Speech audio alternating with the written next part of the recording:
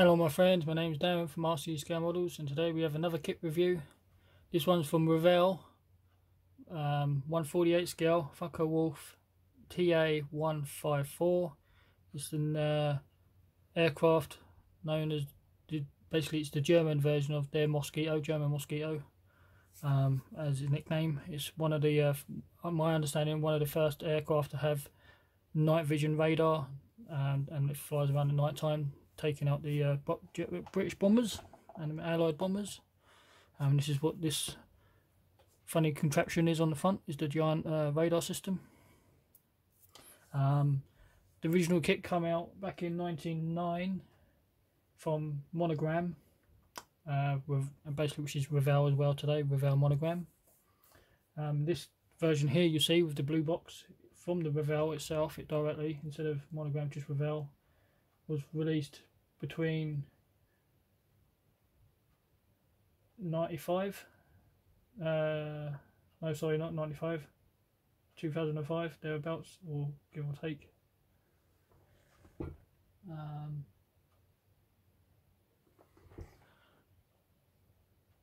The aircraft length is 26.2 centimeters, wingspan of 33.2 centimeters. The kit number is 04535. Like I said, 148 scale. It's from Revell. This side of the box, it's one of their older kits now. We have the pre-painted model built up by someone. They have a skill level 4, cost of £25. I didn't pay £25 for it, I only paid 20. History and kit number and stuff. It's a typical side opening box. I'm never a fan of their boxes because I find them really flimsy, and you can't put too many other kits on top and they'll just squash and whatever.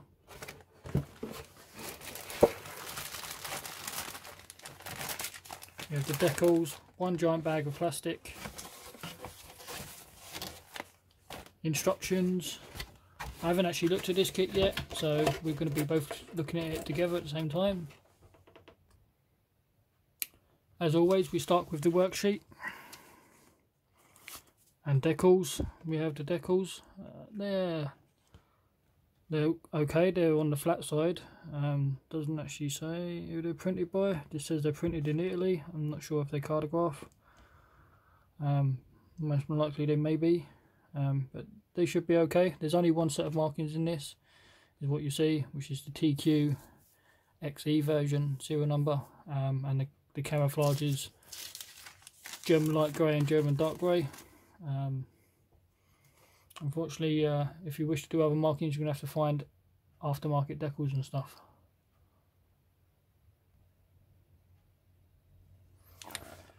So here's the information on the Mosquito, if you wish to read it. That's in German, I believe, that side. And this is English.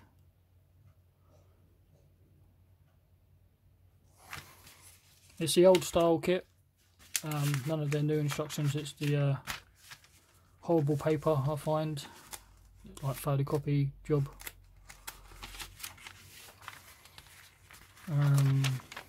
Loads of history. Colours is required. It's going to be obviously Revell colours. So you're going to have to do your references. And they require colour mixes, but again, there's probably other manufacturers already out there that already got the colours already made.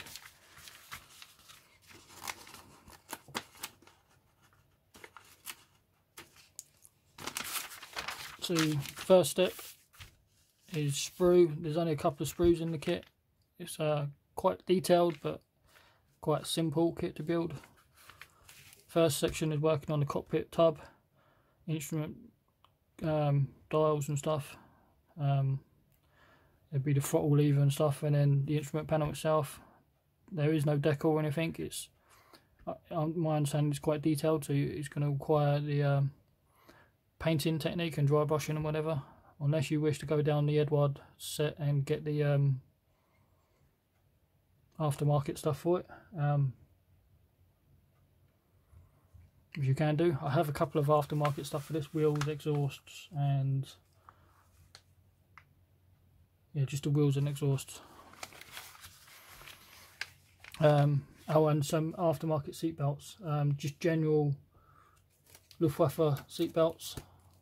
There's no actual seat belts out for this kit, so I've just gone for the basic Luftwaffe aircraft fighter set. So it requires a couple of these belts just to fit in the seats. Probably not completely accurate, but it's going to be close enough. Dropping your seats down after painting and whatever, the back firewall behind the seats.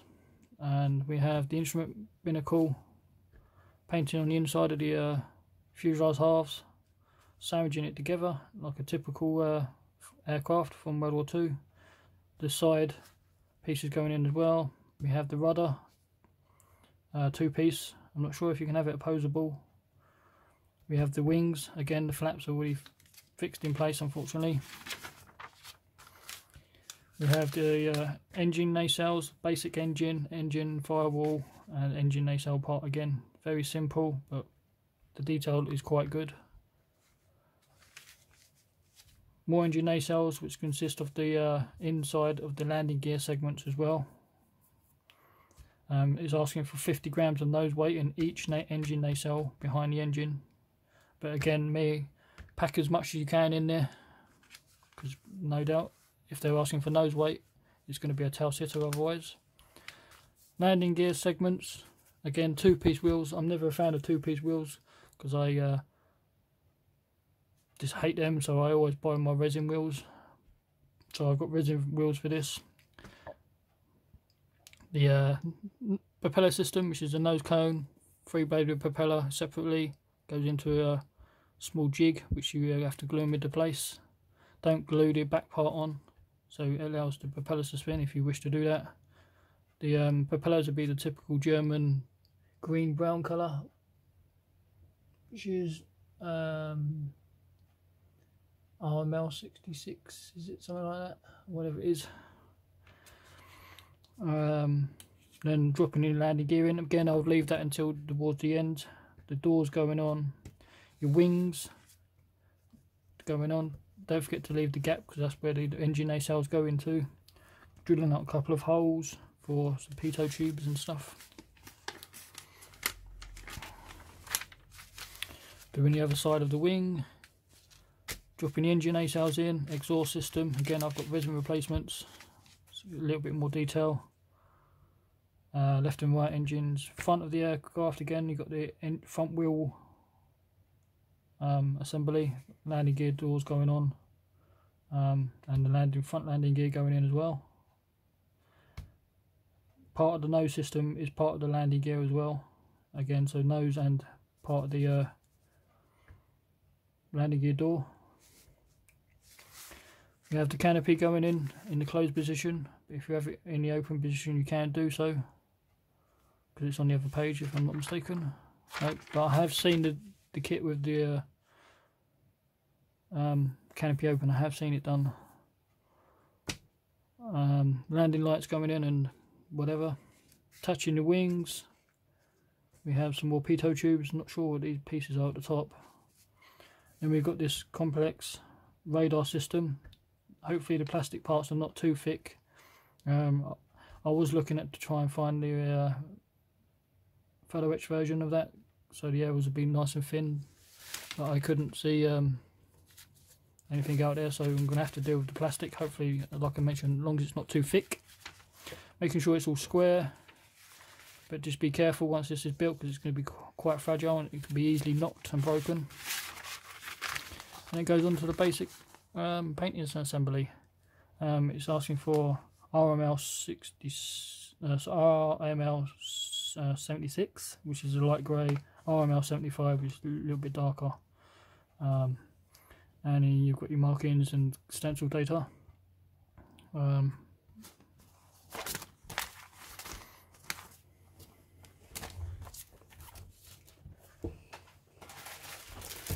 So we have one giant bag of plastic.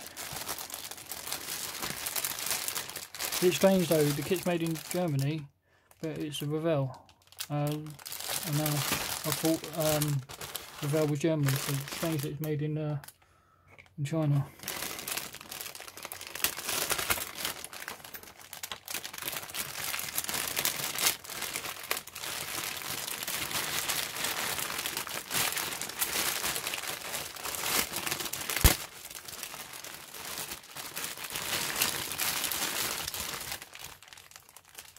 So what they look like they've done is bag within a bag, so we have separate sprues.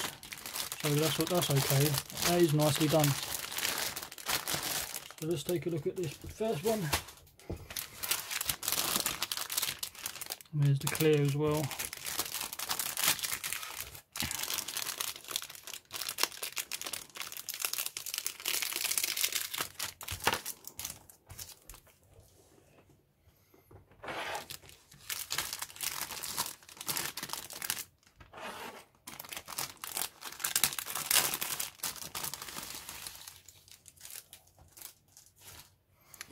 So here's the main sprue of the fuselage halves. We have cockpit floor, wheels, nose cone, instrument binnacle, sides, landing gear segment, landing gear doors. So again, like I mentioned, the detail is pretty good. It's quite smooth in some parts, but you've got nice panel line there. I think there is no hardly any rivets, but the detail is still quite good though, I think. Couple of rivets around here. Like I say, it is an old monogram kit, so the detail is good for its age. That's what I'm saying. It's not perfect. The front wheel is moulded as one piece, but again, I've got replacement resin wheels, so it doesn't really matter. There's no tread pattern on the wheels. The landing gear floor looks pretty good. The instrument binnacles look decent. Like I say, dry brushing technique and whatever needs to be done, be alright. Part of the landing gear segments, inside internal parts, instrument binnacle, or cockpit area. This is cockpit area, aerials, again the other side of the fuselage.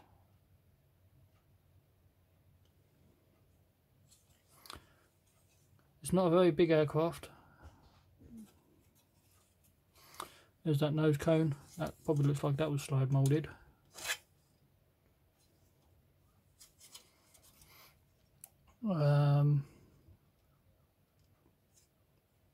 This is the framing for the aerial system on the front. That doesn't look too bad, these arms. We've got a couple of ejector pins, but they're all hidden. Not going to really see any of those stuff. There's a landing gear segment inside the wheel well. A couple of ejector pins on the inside there. I don't know. That's okay though. I've never built a monogram kit before. I've done Revell kits in the past, but not actually a monogram.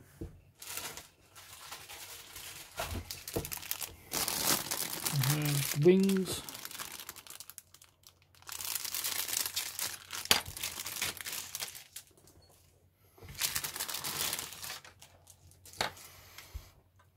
So again, we have the locating pins, ejector pins inside. It's all be all good because you're not going to see any of those covered up. Here's the wing detail. Again, it's nice and smooth, but there's no rivets. It's just panel lines. There's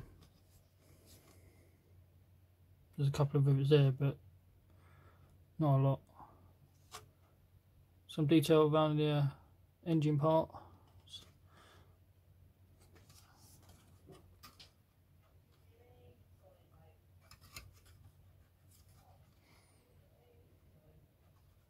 I think it's looked pretty good for its age.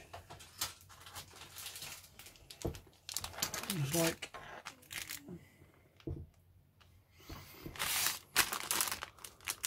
$20 years old now. Thereabouts.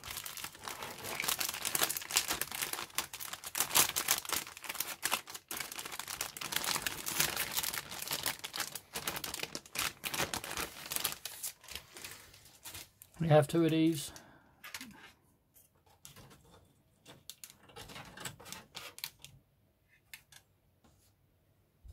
So we have wheels.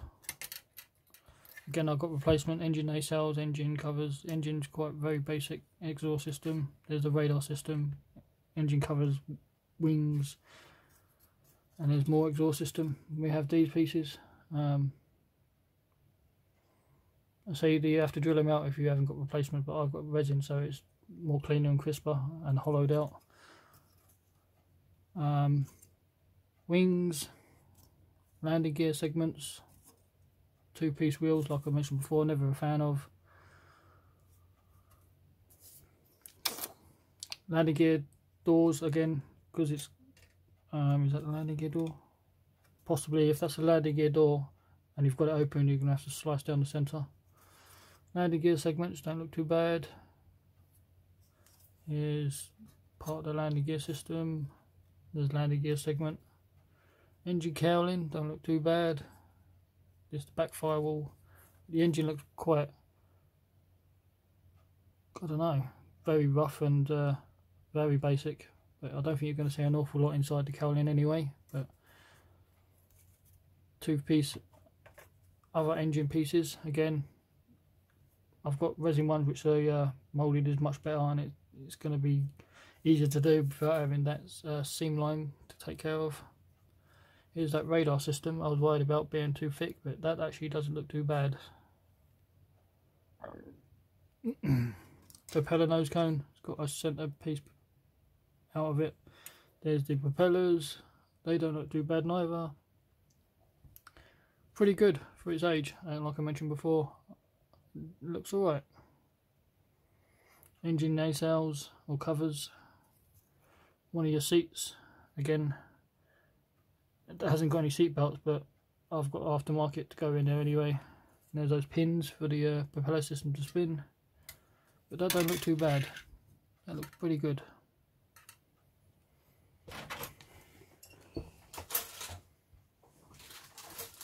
And last sprue, we have more engine nacelles and landing gear segments. So here's engine nacelles again, and landing gear parts, both put together like as one piece, two halves. So you're going to have to take care of the seam line a little bit. There's no detail on the inside the wheel wells, so maybe a scratch welding or however you want to do it. These are parts of the landing gear. I think this is the part of the front nose wheel. There's part of the landing gear. We have the sides of the aircraft where the guns come out of. And we have your rudder. It has that fabric type texture to it, but that's not too bad. Again, we might have to take care of these ejector pins just in case these two pieces, when they glue them together, it might not fit, but it might be okay. But that's a nice simple sprue. And the last piece is the clear plastic.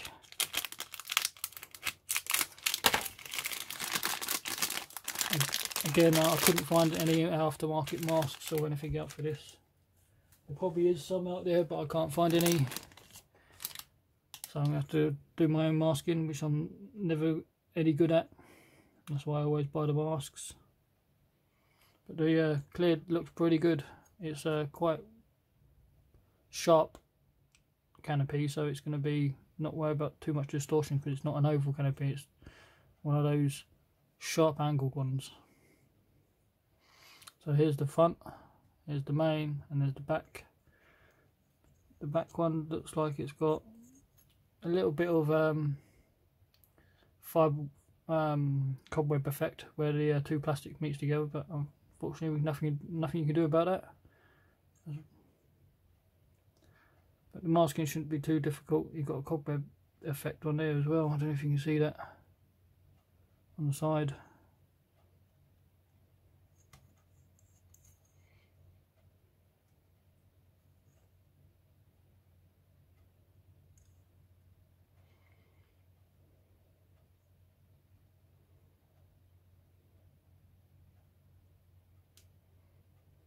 But they don't look too bad, and a couple of lights.